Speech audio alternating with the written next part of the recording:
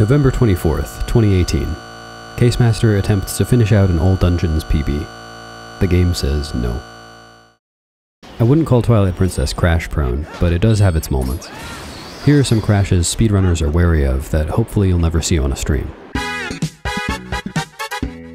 Orden Village is one of the safer locations in the game. It takes some serious effort to take damage here, let alone to die. But crashing is easy.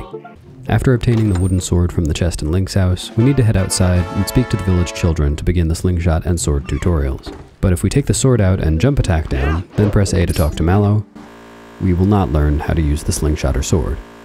Talking to Malo appears to be the issue, as without making Malo recoil with the jump attack, it's not possible to talk to him directly here. Nearly all speedruns skip the wooden sword entirely, but this is important to know for glitchless categories.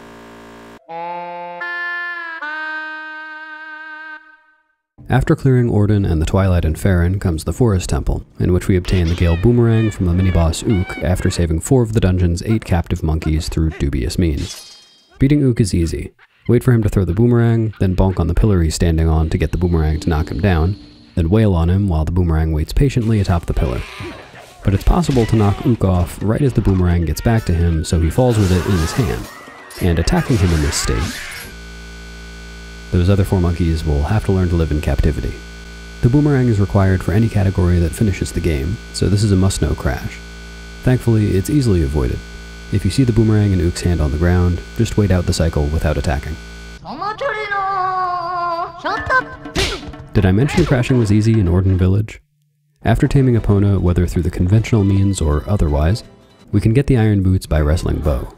In a casual playthrough, this would take place before it's possible to obtain the Zora armor or magic armor, but speedruns often access Lanayru and complete the Twilight early, which makes it possible to have the Zora armor before wrestling Bow. Twilight Princess HD any percent and all dungeons runs do in fact get the Zora armor before wrestling Bow, and while wrestling Bow is no runner's favorite part of the game, bad RNG is no match for what happens if we try to switch Link's armor during the wrestling match. There's never supposed to be an opportunity for the player to switch armor while wearing Orden clothes or the wrestling variant, so the game simply can't do it.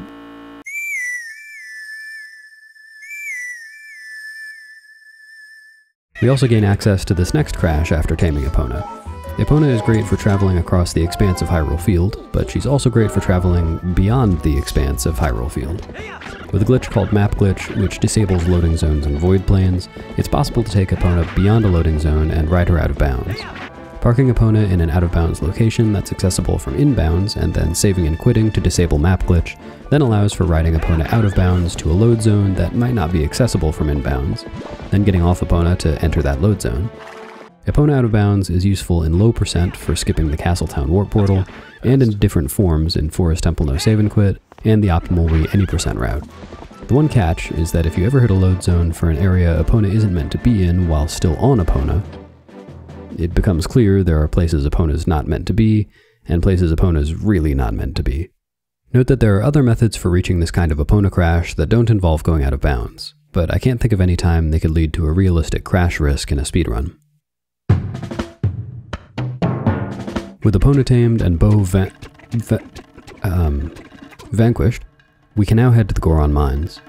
There's the standard path to the dungeon entrance, winding around Death Mountain and populated with friendly Gorons, but there's also an elevator to the top conveniently located near a wall we can clip through. Early elevator is used in the category Goron Mines RTA and was used in now outdated all dungeons and 100% routes, but with the caveat that if you try to put on the iron boots before jump attacking out of bounds, the trick doesn't save as much time. The game crashes because it tries to run checks on the ground Link is on when there isn't any.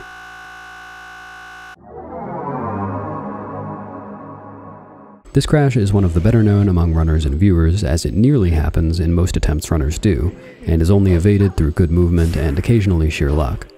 On the way to open up Lanayru, the player must take down a Shadow Kargarok to then kill its Bulblin rider in order to fly to Zora's domain. It turns out that it's possible to kill the rider without taking down the Kargarok though, because there's a handy lake nearby, and as we all know, Bulblins are water soluble.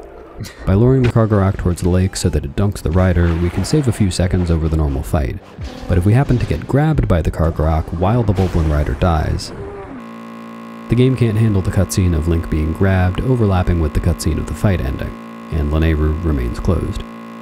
This can happen in any glitched full game category, and it's one of the biggest time losses possible in some.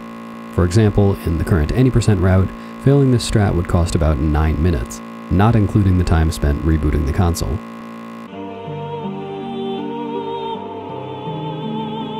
One spectacular side effect of getting the Master Sword early, as nearly all glitched speedruns do, is that the game fails to automatically transform Link in some instances during the early game before he's meant to be able to transform on his own.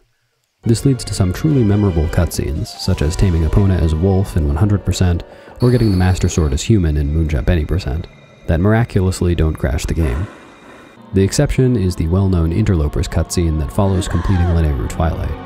It lessens the impact of the cutscene somewhat that Link appears to have been disassembled, but just a bit more that we don't get to see the end. Fortunately for speedrunners, although it's very common for runs to involve getting the Master Sword and later beating Lanayru Twilight, this cutscene is skippable with 2 start presses, so I doubt anyone has ever lost a run to it. This crash is exclusive to the GameCube version. After the player skips the aforementioned cutscene, Lanayru is Twilight free and local businesses open back up. Iza's minigames are now available, and 100% runs complete both for a bomb bag and bomb bag upgrade respectively. In Iza's second minigame, the player is meant to get at least 25 points by shooting pots on the ride down the river. There's one pot back at the entrance to the minigame though, and if I shoot it, nothing happens. How about on the Wii version? Nope, nothing. Well, this is embarrassing. I need to check my notes. Did I mix this up with something else? Ah, there we are. We 100% runners, don't give in to the temptation. Jumping ahead somewhat, the next speedrun relevant crash is in City in the Sky, a dungeon that I find to be a lot of fun to speedrun, not least because of the abundance of boomerang long jump attacks, or LJAs. Some runners prefer to be more cautious in setting up their LJAs using visual cues to make their starting positions more consistent, but some runners have been in for a rude awakening setting up this LJA. Similarly to the early elevator crash back in Death Mountain, this crash is caused by the pot caught in the boomerang telling the game to look for data on the ground that doesn't exist. This LJA is in all glitched full game categories, but thankfully the crash can be avoided easily by standing basically anywhere other than where I did in the video just now. And finally, we reach the end of the run. Having avoided what seems like a minefield of crash potential by now, all that's standing between us and a nice PB is Puppet Zelda. Will she give good RNG a quick 7-cycle fight? Oh wait a sec, I forgot to equip the ball and chip. Right. Turns out pressing the D-pad to open the item wheel on the same frame that Zelda's boss text comes up on the screen crashes the game. Yes, a frame-perfect crash mere minutes from the end of a run. And yes, we do it on purpose sometimes for funsies. This covers about half of the crashes I compiled in my list, both from digging through Discord and through personal experience.